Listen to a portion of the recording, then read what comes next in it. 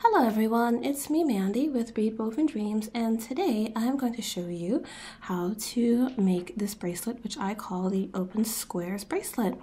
It is just basically my own little pattern, my own little experiment that turned out really well. And as you can see here, I have it in two versions. I have it here with the Tila beads, and I also have it here with Czechmates.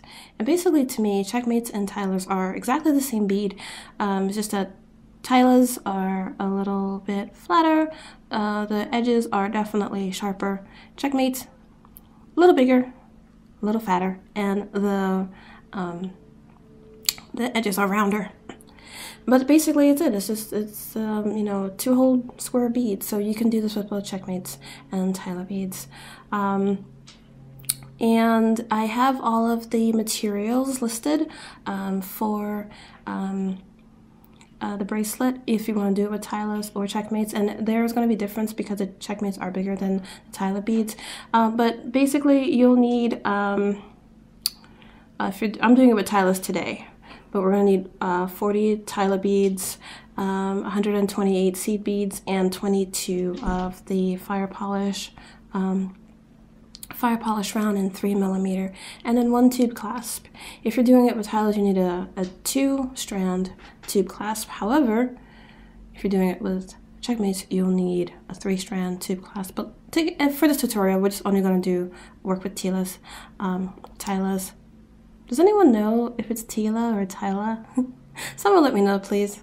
I've been working with these beads for about 2 years. I've been working in a bead store for 2 years, and still I have absolutely no idea which one it is. But today we're only going to work with Tila beads. And if you're wondering why this one isn't finished, I really do like it. It's because I ran out of this particular color of the fire polish rounds, and I keep forgetting to order more every time I'm working there. But I really do want to finish this. It's really pretty. Also, as a variation, in this particular sample here, we're doing all 11-0 seed beads. In this sample, we're actually doing, this is 11-0 seed bead, which is the Duracoat Galvanized Light Smoky Pewter, and then this is the Duracoat Dark Seafoam Green, which is a size 15, and you can see how I alternated it. And I'm be doing the same thing here with the metallic green Tilas. This is a bronze lined peridot, and then this is green patina bronze. And so I'll just show you how to do that. Basically, it's the pattern, depending on if you're doing it with 15s and 11s or all 15s, is the same. Also, another variation, and I do cover this in my blog post with the free pattern. I'll have that in the description below. You can have either the beads pointing outwards, that second bead, you can have it pointed outwards, or you can have it pointing inwards, like I did here. So it's basically left up to you. So we're going to get these two samples out of our way. We're going to get started. Okay. So in the pattern, I do mention that you'll need about 2.5 yards of thread, but I'm just going to work with just this little amount here because it's just for a tutorial, so I don't need the full amount. So what I'm going to do is I am going to thread on. So you do 1 Tila, 3 seed beads. If you're doing all 11s, you would do 11s, but in this sample here, I'm doing a 15, 11, 15, but it's still 3 seed beads. 1 Tila, 3 seed beads,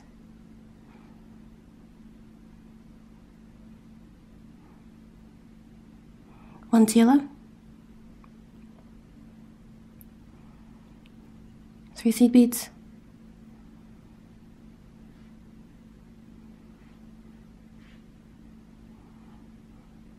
1 Tila,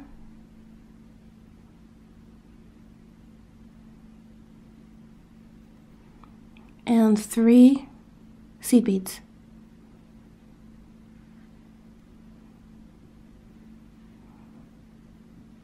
Okay. And I'm going to bring that down a little bit on my thread here. And again, if you're doing all 11s, then it will just be Tila, seed beads, Tila, seed beads, Tila, seed beads, but I'm doing 15s and 11, so it's Tila. Still the same 3 seed beads, but it's just 15, 11, 15, Tila, 15, 11, 15, and so forth. So we want to make sure we have 4 Tila beads and 4 groups of 3 seed beads. And then I'm going to go ahead and tie a knot between the last seed bead and the first Tila bead. Well, actually, I'm not going to tie a knot because I'm not going to, I think I'm going to finish this. This is just for demonstration. So I'm just going to go ahead and skip that part. And I'm going to, with my needle, because I'm coming out of the seed beads here, I'm going to go back through the first Tila I picked up.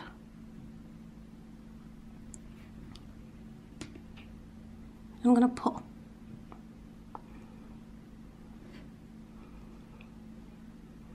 And so basically you've made a loop.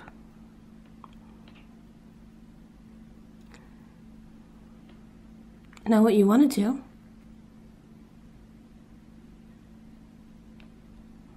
is we're going to come out of the 11-0. We're going to skip the 15-0 and we're going to enter the next 11-0. Sorry, next 15-0. So enter, exit 15-0, skip 11-0, enter 15-0. And if you're doing this with all 11s, then you would just 1, skip 2, 3. That's it. We're going to do the same thing all the way around.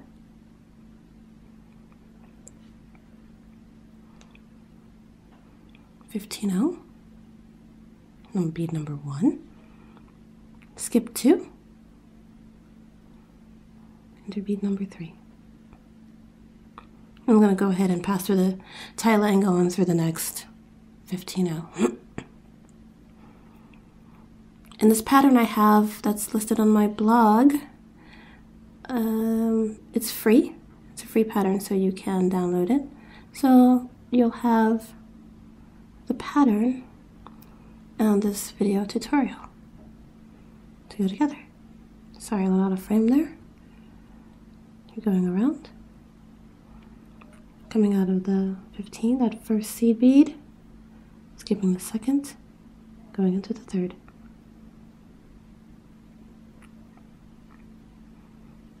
Pulling. You don't have to pull too tight.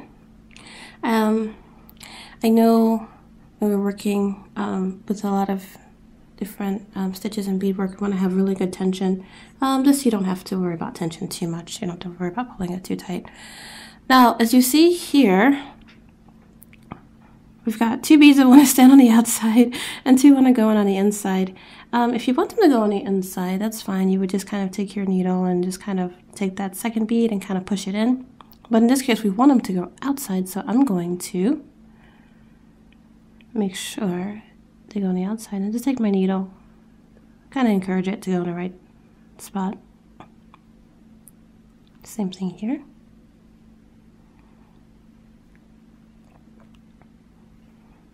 And once I have them pointed out, there we go.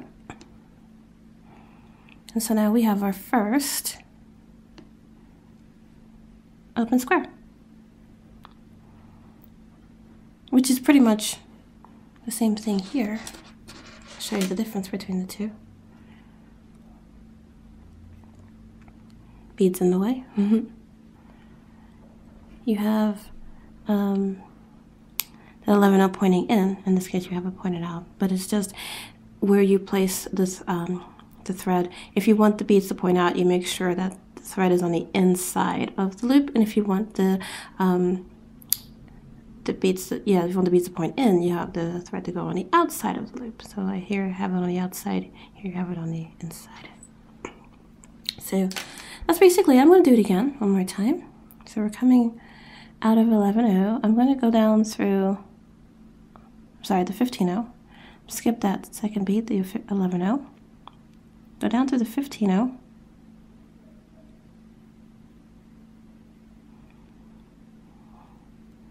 get my needle in there.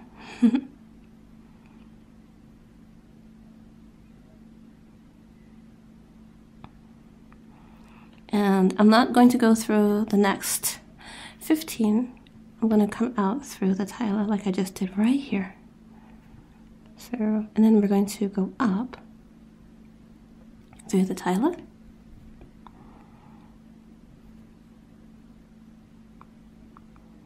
Lebanon wants to kind of flail around there a little bit. Okay. And then I'm going to do the same, pick up the same bead sequence, but this time I'm starting with the seed beads and I'm going to end with the seed beads.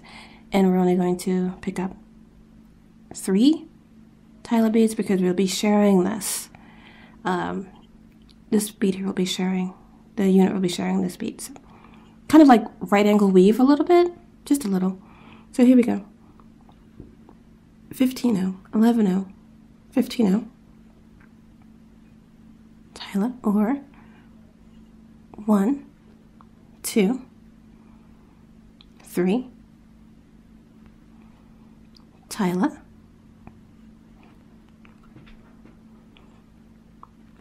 and my beads rolled everywhere. 1, 2,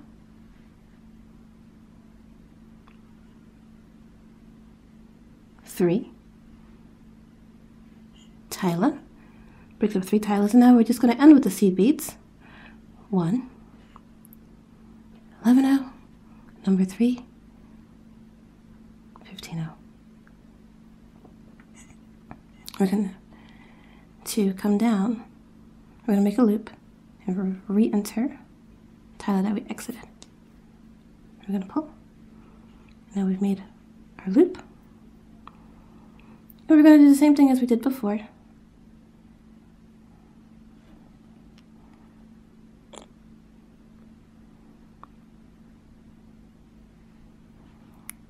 Entering and exiting 1, skipping 2, entering 3, Tila, exiting 1, skipping 2, making sure our thread is on the inside of the loop.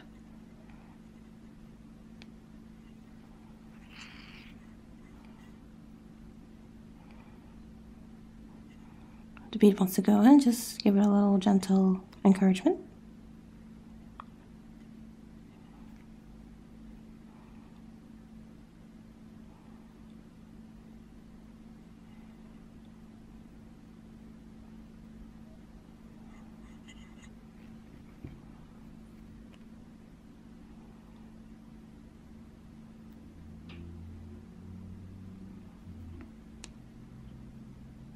Like so.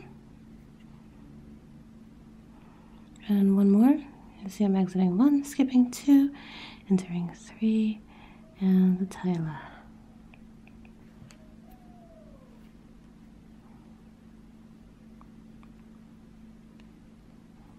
Okay.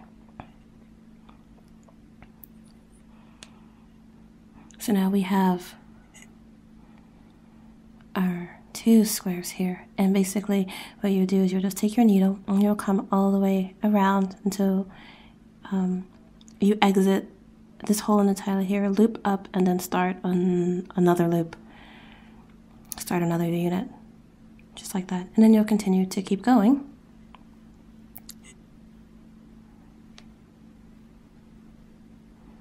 These colors together are very pretty. Alright, so now I'm going to move this out of the way. And if you're wondering, I'm actually thinking of using either a light blue or a little darker blue fire polish round. Either that color or that color in between the tiles. So I'm going to move this out of the way.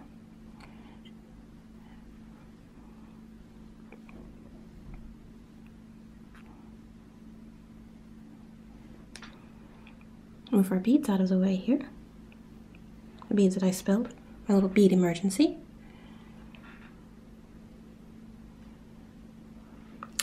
And I'm going to bring in this one. So this one here is one I had already started yesterday. This is a gift for a friend. And in this version here, you can see I'm doing all 11 O's. And it might look like the squares are a little closer. The silver squares here, and actually they are. With the Czechmates, you can actually see that square pattern you're making with the seed beads much better because the Czechmates are bigger. But with the Tilas, it's much smaller. So the square pattern is going to be a little closer, which is fine.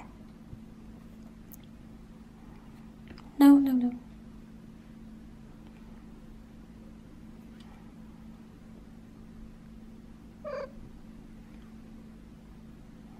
Hello, Fiona. That little chirp you just heard is my cat. And there she is. Come on, move your paw. This is my first YouTube video, and she's making her debut. Okay, so now I'm back. Alright, so Fiona has found a nice little spot to sunbathe, and she's pretty much got nice and warm and toasty and is now taking a nap, so now I can continue with my work. Alrighty, so what we're going to do now,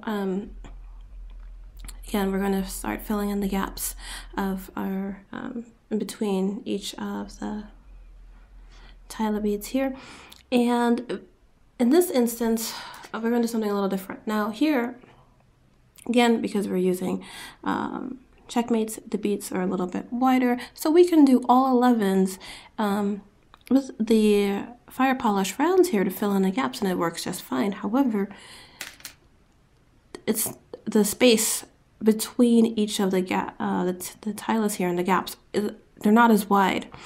So what we're going to do, we're not going to do all 11 O's. I'm going to do 15 O, 11 O, Czechmate, 11 O, 15 O, and I'll show you how to do that. But on the sides here, I'm going to do 11 O's. So I'm going to show you how to do that. And then we're going to go all the way down the bracelet, and then we're going to attach our clasp, okay? All right, so I'm going to pick up 2 11 O's.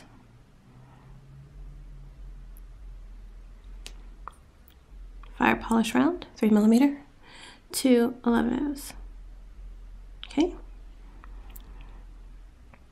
Now we're coming out of our Tila bead right here as if we're going to add another unit. We've come out of our seed beads on this side. We've come out of the Tila. We didn't exit this next seed bead. We just looped up to the next available hole in the Tila. So that's what we're doing here, and we're going to stitch through this Tila right here. So we're going to fill in the corner like so, like that. Make a nice little corner, and then again, because of the spacing between the Tila beads, we're going to pick up 1 11 O. I'm sorry, 1 15 O, 11 O, fire polish round, 11 O, 15 O.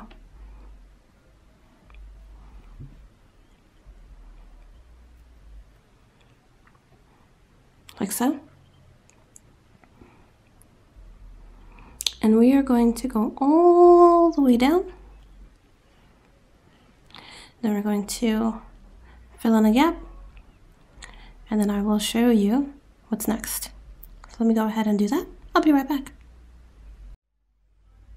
Okay, I'm back again, and now you can see I filled in all the gaps on one side, and now we're going to add our clasp. So now we're on the corner edge here. I'm going to pick up 2 11 O's, 1 fire polish, and 2 11 O's. And I'm going to go through this Tila right here. one in the corner. This is where things are going to get a little tricky. Just a little.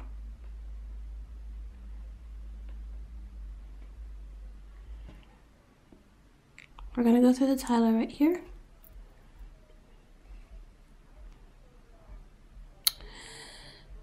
Now we're going to go through this bead right here, the very next seed bead on the loop. So I go through right here.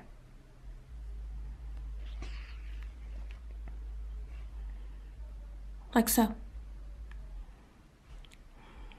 This is where we bring in our tube clasp.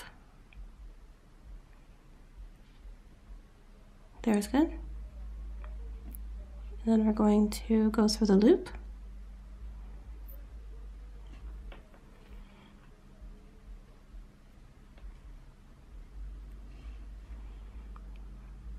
Go through the seed bead. Just that one.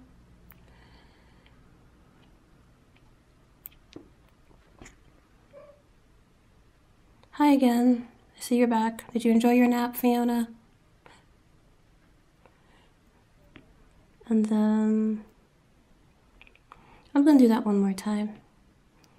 We're going through the loop and through the seed bead.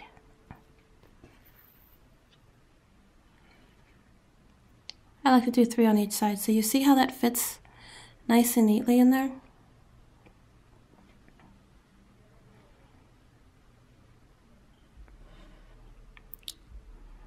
If you're seeing a little shadow that just came in, that's Fiona again.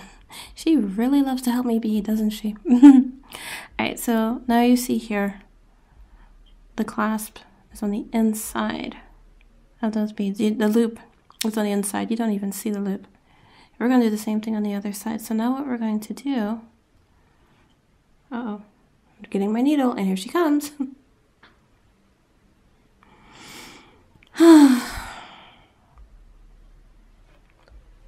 3, 2, 1. Scoop the kitty. Move the kitty. All right.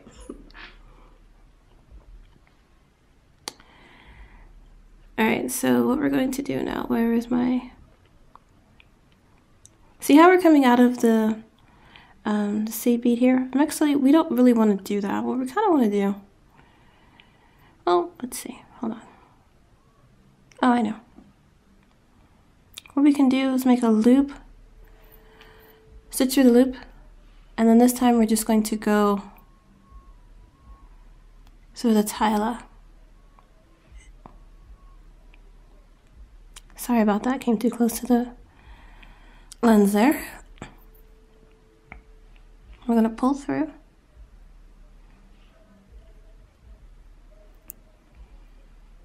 It's going on the inside.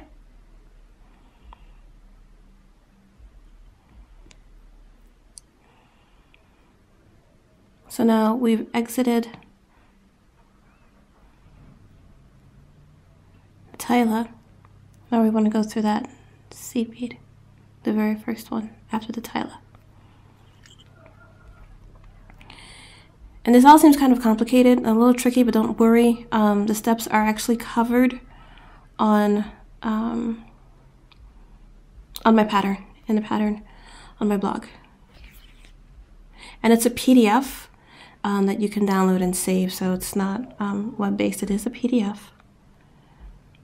So I've made a loop. I'm going to make a loop around the loop. I'm going to stitch, let's see if I can get my needle in there. There we go. Come to the loop again. Come up through that first seed bead.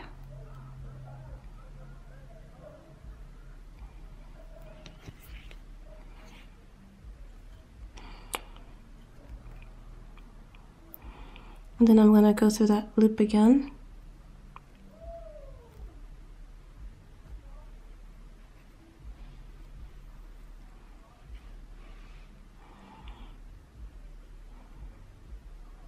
This time,